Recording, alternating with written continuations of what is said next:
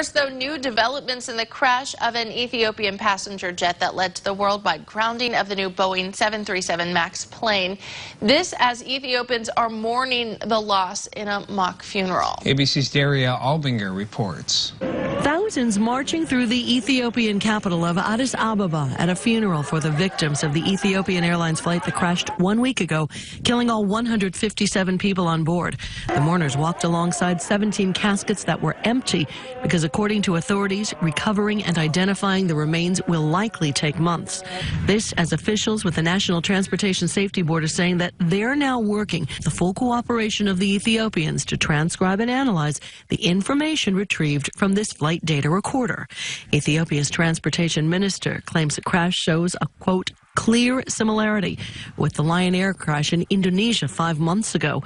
Both doomed planes, the new Boeing 737 MAX. If the Ethiopians know that there are parallels between these two crashes, speed is of the essence. Satellite images show that shortly after the takeoff, both the Ethiopia and Lion Air flights experienced drops in similar intervals before crashing just minutes into the flight. It was this data that triggered the FAA to join the rest of the world in grounding the 737 MAX fleet. These airplanes are not going to fly again until everybody, to include Boeing and the FAA, are satisfied that whatever occurred can never happen again. Boeing says it's been designing a new software update since last October's Lion Air crash to address a safety issue. Daria Albinger, ABC News, New York.